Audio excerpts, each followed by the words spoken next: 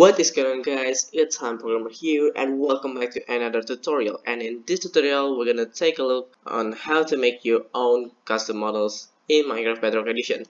And the app I'm using is Blockbench. This is available for most of the desktop platform.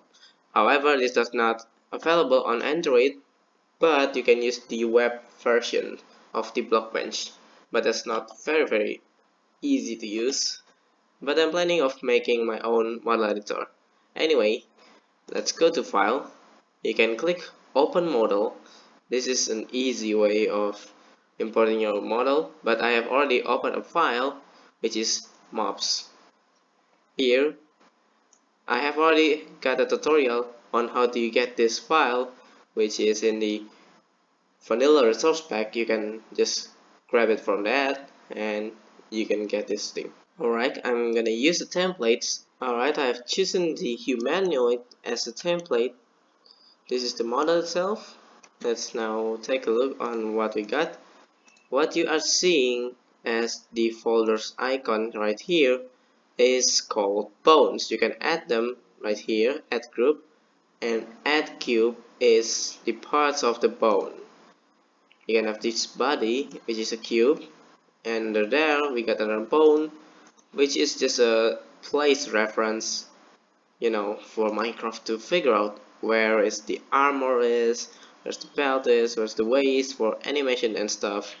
Minecraft needs this. And you can of course change individually any blocks you want. And of course we can import the texture for this one. Alright, I've got the texture. It's the original Steve. This is very simple, not too many bones or cubes or anything, but we can actually make Steve smaller. So let's make him smaller. I'm going to resize him to be thinner, so I get a thin Steve, and then I'm gonna move anything here, the hand to the nearby like those. After that, I'm going to resize the feet because it's too big for that body. Alright, now Steve is way thinner. This is just the basic of how you can manipulate every single cube in this model. You can use anything here. The pivot tool, you perhaps don't want to mess around with this one, because this changes how the models actually rotates. If you move it somehow like me, like the things I have done, just hit Ctrl Z and it will return back. Of course we got many other tools, but we'll get there in the next episode. So right now what we're going to do is speech of the basics. Right here, if you tap on the head, head, it's the UV. UV is basically a texture. It tells you where the locations of your texture was or is. So if you move here, you can see that the textures is actually moving. What you can do with this, if you say you got a head and a hat, you can move the hat textures into your head. It just matters of the location, but there's a features in Blockbench in which allow you to paint directly on your textures.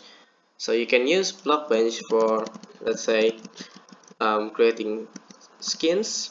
Perhaps let's do that right now by clicking create texture if you want to create a new one, or you can use the same sieve, but I'm gonna make myself some greenish color. I'm gonna create an orcs. Alright, just like that.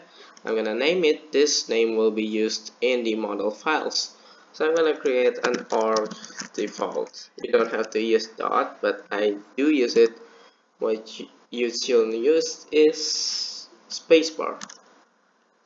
And let's put it in the mobs folder. We're gonna generate a template.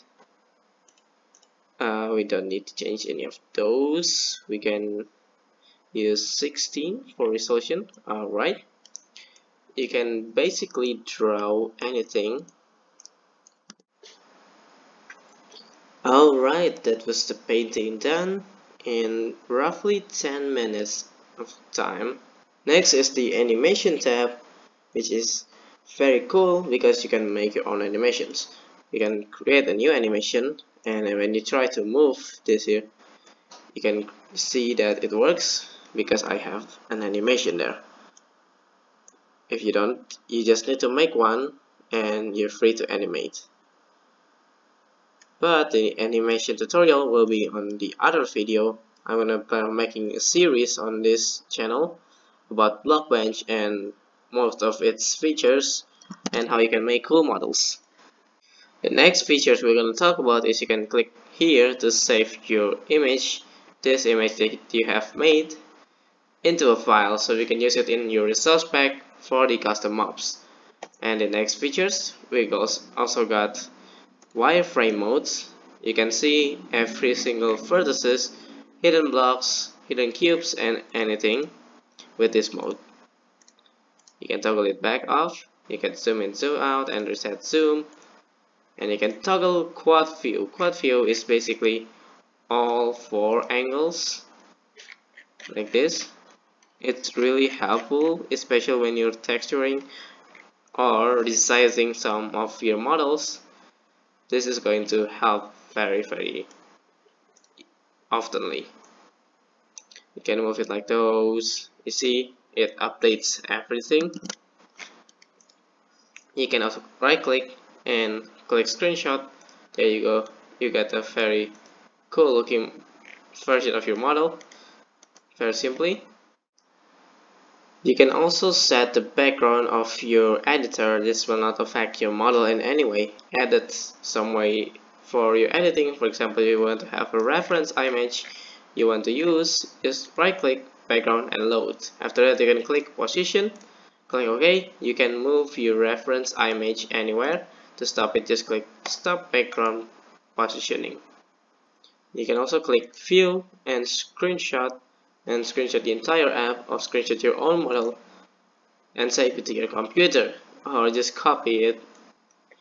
Anyway guys, that's all I got time for today. Thank you guys so much for watching this very simple and short tutorial, and I'll see you guys next time.